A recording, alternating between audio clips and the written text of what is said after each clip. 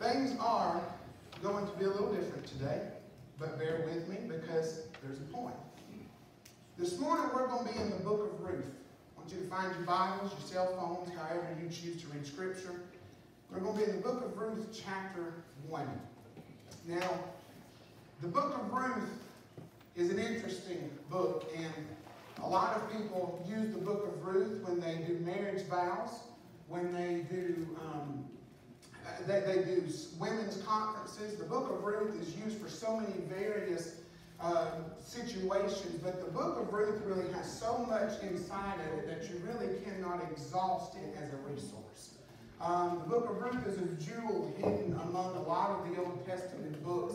And this week I was listening to different sermons and reading different commentaries, and this sermon, this idea came out from reading the book of Ruth. And today the title of my sermon is called Kissers and Cleaners, or Kissers and Cleavers, whichever one you want to call it. And in this book, and reading about the story of Naomi and her family, and Ruth and Orpah, I saw a lot of parallels between the church and Christians in the church. And today I'm gonna build up to my main point, so bear with me as I kind of set the scene, set the storyline. But we're going to be in Ruth chapter 1, and we're going to read verse 8 through 14. So if you've got your word, say word. Word. And Naomi said to her two daughters-in-law, "Go, return each to her mother's house. The Lord deal kindly with you as you have dealt with the dead and with me. The Lord grant that you may find rest each in the house of her husband." So she kissed them, and they lifted up their voices and wept. And they said to her, "Surely we will return with you to your people." But Naomi said, "Turn back, my daughters. Why will you go with me? Are there still sons in my womb that they may be your husbands? Turn back, my daughters, go, for I am too old to have a husband. If I should say I have hope, if I should have a husband tonight and should also bear sons, would you wait for them till they were grown? Would you restrain yourselves from having husbands? No, my daughters, for it grieves me very much for your sakes that the hand of the Lord has gone out against me." Then they lifted up their voices and wept again. And Orpah kissed her mother-in-law, but Ruth clung to her. Now, the book of Ruth, as I've told you, it's mostly focused on as a love story. And you know the story of Ruth and how she lost her husband, married Boaz, and became the great-great-grandmother of King David, was in the lineage of the Messiah, and all that is good. But this morning, I want to look at some of the different personality traits of some of the different characters in this, and how it really parallels to a lot of people in church today. Now, prior to this moment, before Ruth and Orpah were associated with Naomi, we read in verse 1, and verse 1 through 3 actually, that there was a man named Elimelech and his wife Naomi, and they had two sons, Mahlon and Chilion, and there was a famine in the land. And so because of the famine, Mahlon, Chilion, Elimelech, and Naomi, they leave their home and they go to the land of Moab. Now, we hear the word famine, and we can sort of imagine what's going on, but being from America and having the amount of resources we have no idea what a famine looks like. Just look down at your torso and tell me if you have missed any meals this week. I can hardly breathe with my suit coat buttoned, so I can tell you I have not missed a meal this week. There have been times we have been hungry, but we've never starved. Now, in this story and in the Bible, we realize that the names of these people mean something. Naomi means pleasant. Elimelech means God is king, but their children's names are very peculiar. Mahlon and Chilion, one of their names means sickly. The other names means to pine away. Now, historians don't know if they were born sick, if they developed a sickness, we don't know, but this gives us the image that they had sick children. So imagine having sick children who needed nourishment, who needed provision, and a famine rises up in the land. So they've got to figure out how to make a decision. They've got to figure out what to do. Now, it was interesting to me that a famine was mentioned, and especially where it was mentioned. It said that there was a famine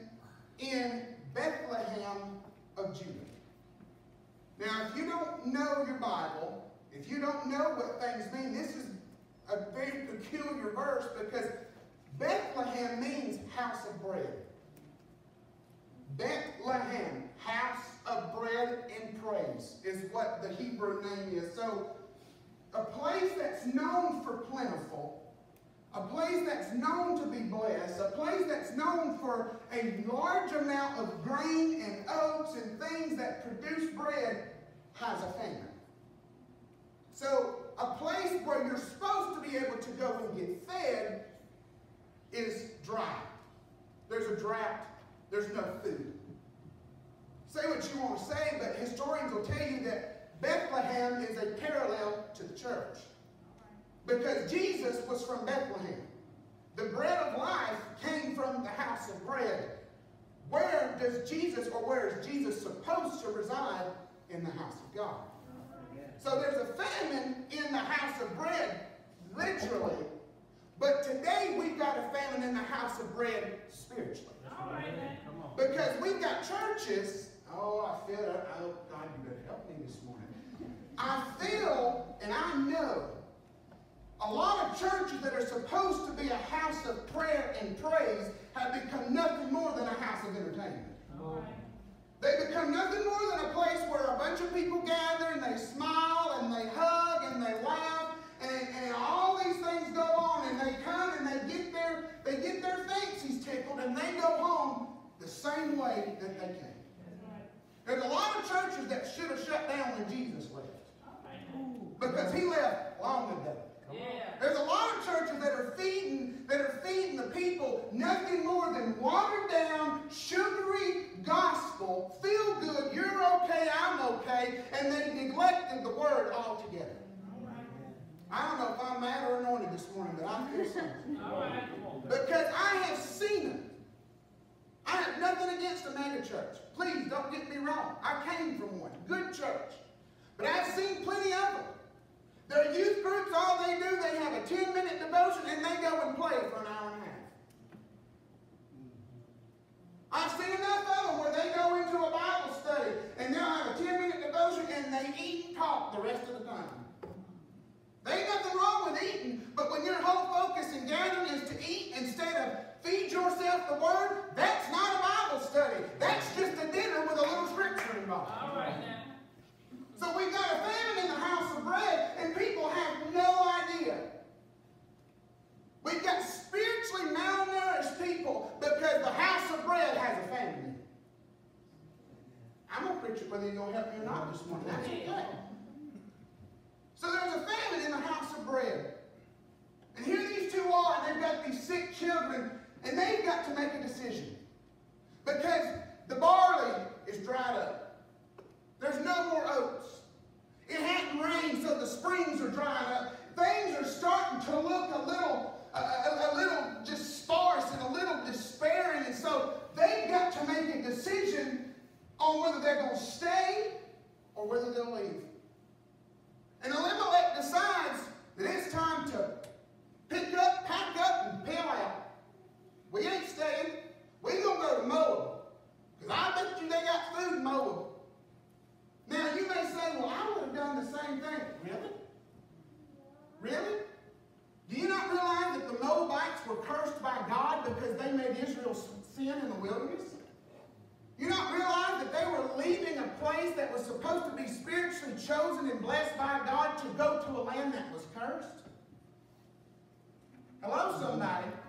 It's interesting that when a famine arises, what kind of company you'll keep.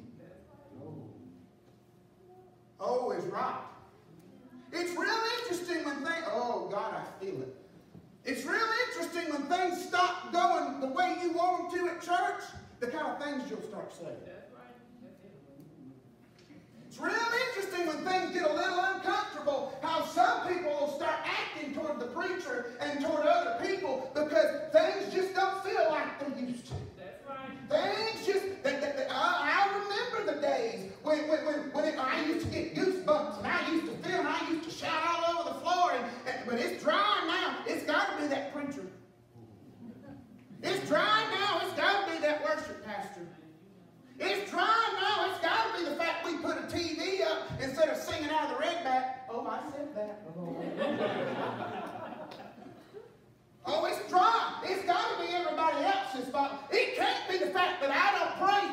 week. That sounds like the Holy Ghost said that one. It can't be the fact that my worship is based off the fact whether they sing the song I like or not. I'm telling you this one, it's all over me. We could be here an hour. Come on. You've got two different kinds of people in this story, first off. You've got your Elimelechs and your Boaz. Your Elimelechs are those is when things start getting a little uneasy, they take off. All right. I ain't staying here. I ain't waiting this out. No. I'm going to go find me somewhere else. If I can't get fed here the way I want to get fed, I'm going to go over there. And I'm just going to leave this church. I'm going to leave that one because I'm just getting a little uncomfortable. They're making me feel a little convicted. They did stepping all over my toes, so I'm just going to get on out of here. Oh, God. So you got your Elimelechs and your Boaz. Your Elimelechs are those that'll take off and they don't think nothing else about it. All right. Then you got your Boaz. Those are you people that they know famines happened before, and God got them through it before, so God will get them through it again. They've been through it. They'll say, this ain't nothing new. We've been through a drought before. We've had trouble before. But these are my people. This is my house. This is where I'm from. I'm not taking off at the first sign of trouble. Devil, you're not going to take this field. You're not going to take my house. I'm committed here. We need some more Boaz people in the church. We need some more people that's going to stick it out and tough it out even when the going gets tough. Because I'm going to tell you, when you take off, pack up, and peel out, you're just going to keep doing it. Church after church after church. I'm going to tell you, church is not about how you feel. That's right. If you've got an emotional-based salvation, you're not saved. All right. My. Say on. If it's all about how you feel good, I'm sorry, sister. That is not what Jesus died for. If it's all about you getting a goosebump, you are not saved. That's not what Jesus died for. Do you think Paul felt happy when he was in a prison? You think Peter felt good when he was going to be nailed to a cross just like his Jesus? Absolutely not. But they had a Boaz spirit on them and said, I'm going to stay faithful. I'm going to keep on keeping on because I know that God will show up again.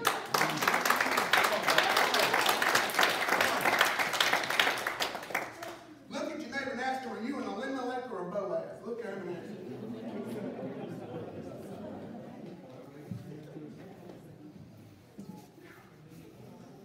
So you got your two different people in that arena.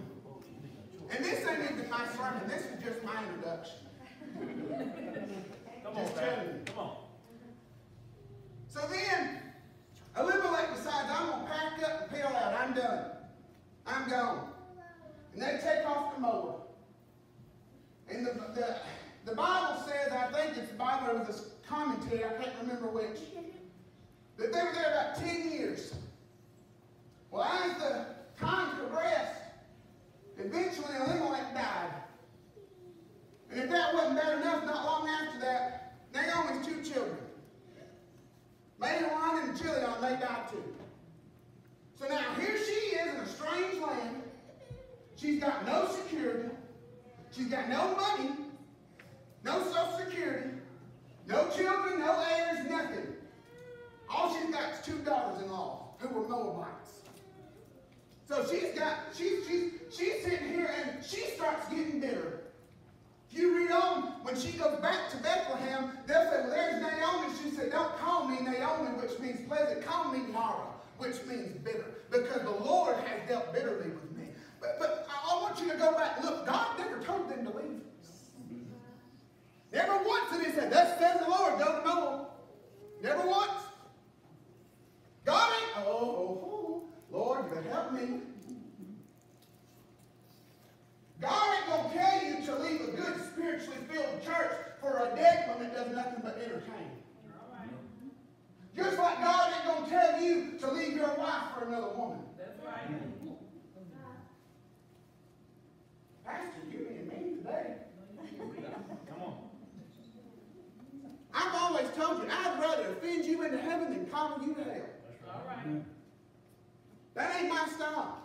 And I'm God's dealt with me all week on this. She got bitter. And she said, God dealt bitterly with me. It wasn't God's fault. It was hers. Her and Elimelech made the decision. But she's got nothing left. She's lost everything. Her husband's dead. Her children's gone. She's got no security, nothing. She's desolate. She's got to make a decision. Looking at that, that tells me your attitude towards church will affect your children. The way you act and respond in church is going to affect the way your children respond to church. Her children died in Noah, a strange land, in the world, if you will. All because of her and Elimelech's attitude toward the house of bread. Because things got a little uneasy. Things started to get dry. Things started to get down to the nitty gritty. And they weren't willing to put in the work. So they took off. And then Mahon and Chilion go and marry worldly women. They're Moabites. God told them not to do it. But they go off, they intermingle, and they die in Moab. Let's just say they die in the world. Because mom and daddy had a sour attitude toward the house of bread. Don't sit there and talk about and whine and cry, oh God, I don't know why my children don't go to church. I don't know why they don't live right when you don't do it yourself. Woo! You set the example. Parents, I'm going to tell you, my parents were not perfect. They had their flaws. My in-laws are sitting right here. They ain't perfect. They have their flaws. This one especially. But I will tell you this. Our mamas and our daddies, they made sure church was a priority. Yeah. They made sure that prayer was the first response. And can I tell you that because of that, we are who we are today. I give God all praise and glory, but it's because He gave us parents who set the example. Don't be like Elimelech and Naomi and take off as soon as the going gets tough. You stay firm, you stay faithful, and your children will be blessed from generation to generation. Come on. That's God's promise. Come on, man. So she's desolate. She ain't got nobody but these two foreign daughter-in-laws. And she's got to make a decision. What do I do? Where do I go? And in verse 6, I'm pretty sure, she heard in the land of Moab that God had visited His people with bread. Folks, it ain't dry here right now, I'll tell you that. But dry seasons happen. Every church goes through them. It's the season of growth. And when the bread is slack, you've got to stay faithful and remember, it may be slack now, but God will visit His house again. I'm here to tell you, you may not feel like revival's happening, but if you'll hold on, and if you'll keep praying, and you'll keep staying faithful, God will visit His people with bread again. The bread is on the way. The rain is on the way. But you're only going to be a benefit of the blessing if you stay in the house of bread. Come on. So she hears there's bread in the house again. And it says they pick up and her two daughters-in-law start following her back to Bethlehem. Somewhere along the line, she decides it's not a good idea for the two to go with her. So she starts discouraging me. She starts telling them, I think it's 11 through 13, she starts saying, look, I'm too old to have another husband. I'm too old to have any more children. Even if I was to get pregnant tonight, you have to wait a whole long time to get married, and you don't want to do that. You just go back to your mama's house, go find you a man in Moab, and you just go on, I'll go by myself. And once both of them said, no, we'll stay with you, we'll stay with you. And she said, no, I can't have all this. You just go on back home. Then it said, the hearing of this news, you see the response of the two daughter-in-laws. And this is where I've been wanting to get to. said they lifted up their voices and wept again. And then it said Orpah kissed Naomi, but Ruth clung to Naomi. Ruth held on. Orpah kissed and ran. What's your point, Brother Drake? While Elimelech and Boaz represent people's faithfulness to church, Ruth and Orpah represents people's attitudes in worship. The Bible says, kiss the Son lest he be angry. Kiss means worship, in a sense. The Bible also talks about holding on to the horns of the altar, which again means tarrying in prayer and worship. Orpah was a kisser. Ruth was a cleaner. I'm getting there, hold on. Orpah, when she realized that Naomi had nothing more to offer her, when she realized Naomi couldn't have another baby, when she realized the benefits had dried up, that gold digger took off. Because that's where she was. She said, I don't get nothing from this. I'm done. Bye now. Bye, sugar. I'm done. You ain't got nothing left for me. Lord, I feel it again. You better help me. But Ruth held on to it. And you know the famous words, where you go, I go. Where you stay, I stay. Your people shall be my people. Your God will be my God. We know those words. But this response of these two reveal a lot of our responses to worship. In every church, you've got your kissers and you got your cleaners. All right. Your kissers are the ones that, as long as they're singing my song, I'm going to get up and I'm going to, oh, God is good. But if they ain't,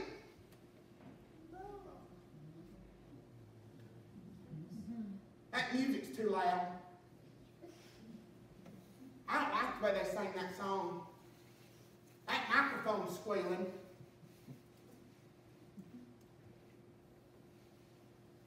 That's good preacher, Brother Drake. Keep on. Thank you. I'll keep on going because I'm going to get my point across this morning. You got your kissers that they'll come in and they'll worship, get a little goosebump, get a little feel good. They'll worship as long as everything, they get a benefit from God. Their worship's all about me. What can I get? They're neutrals. That's how they worship. God, give me, give me, give me, give me, give me. It's all about me, me, me, me, me. They come in with this attitude of, God, ain't you glad I took out some time in my day this morning to show up in your house. God, I think I deserve that raise. I think I deserve, oh, Shaka. I think I deserve it. And they get all super spiritual, but their heart ain't no more worshiping God than what their lips are. Come on, man. Come on. Jesus said about the Pharisees, they honor me with their lips, but their hearts are far from me. Right. See, when Orpah kissed her mother-in-law and took off, that revealed she didn't love her. Because if she loved her, she'd have stayed with her. She'd have said, it don't matter what you can give me, I'm going to stick it out. But she kissed and ran, so she revealed she never once cared about Naomi, only her son. Only the benefits that would come from the inheritance. See, when we don't show God honor, regardless of whether we like the songs they're singing or not, we're showing we don't really love God. We're revealing the true state of our heart. We're showing God, you don't have priority in here. It's about me. Because if I feel good, woo, yeah, thank you, Lord. If I don't feel good,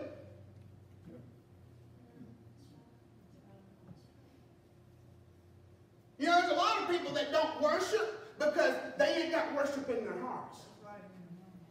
Bible says out of the abundance of the heart, the mouth speaks. You can't draw from something you ain't got. Hello? You ain't going to get a praise out if you ain't been praying throughout the week. You ain't going praise if you ain't been reading your word throughout the week. Why? Because worship will witness what you've read. You ain't going to be able to pull out of an empty vessel. You've got to be full. Jesus said that they will worship me in spirit and in truth. He said, out of the abundance of the belly will flow rivers of living water. Living water ain't going to come from a dry brook. So you got your kissers. Worship's all about me. It's about as long as they sing that song, I ask them to sing.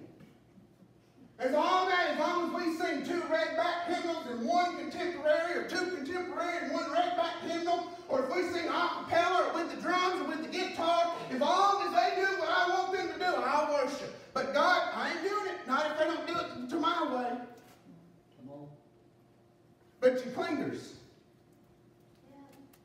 Oh, you clingers. They're a different story. Oh, yeah. They're the ones that they say, God, that music may not be to my liking, but I'm going to worship anyway.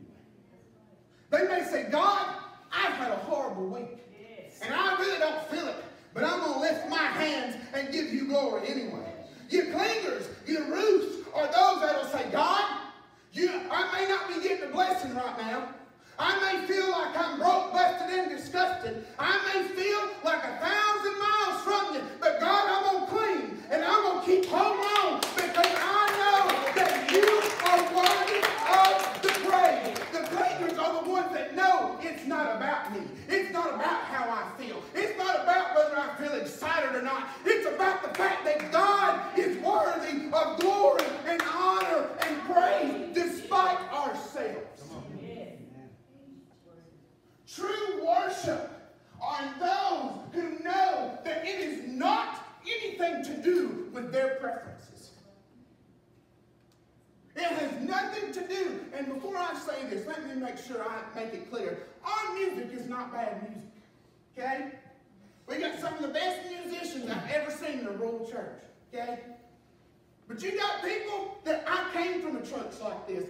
They have got orchestra. They've got the whole 9 yards. And there's people that still won't worship because it don't fit their liking. It ain't got nothing to do with the talent. Don't you blame it on Misty. She said, please.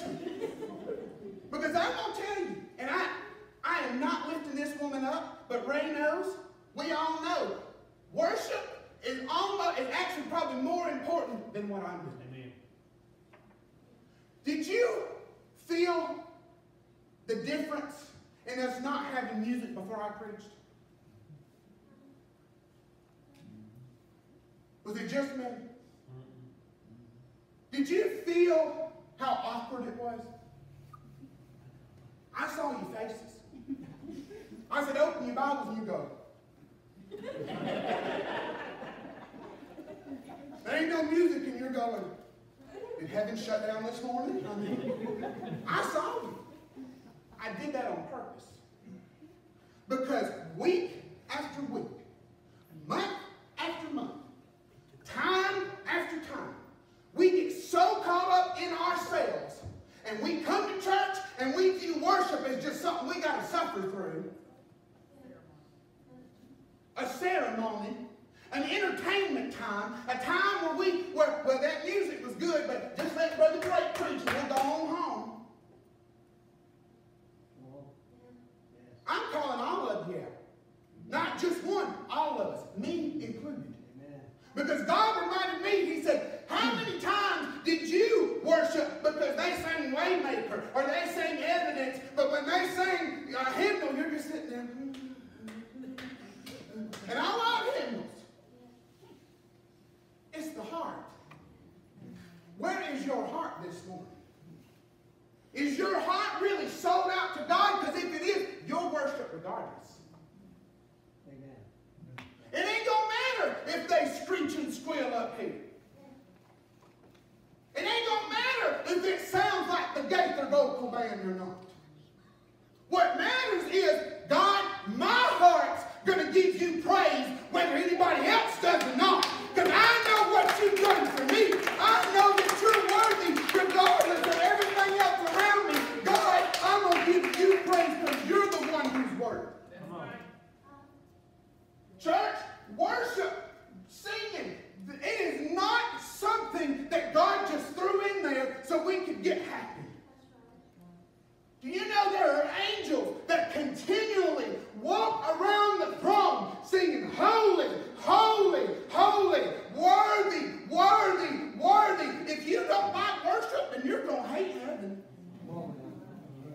Because that's all we're going to do for all of eternity, is we're going to encircle the throne and say, worthy, worthy, holy, holy, and it's not going to be about whether you feel like it or not, because that's what he deserves. Amen. We need an attitude adjustment this morning. We need to realign our focus on worship and realize it's not about me. Now, I prayed about this because I know when the Pentecostal preacher starts talking about worship, some of you say, well, I ain't about to shout and run. I'm not asking you to. If she ever shouts and runs, you better get in the water because something happened. I told her, I said, if you start running, you better not stop because I'll be right behind you because I know it's God. But I know she worships. I see it on her face.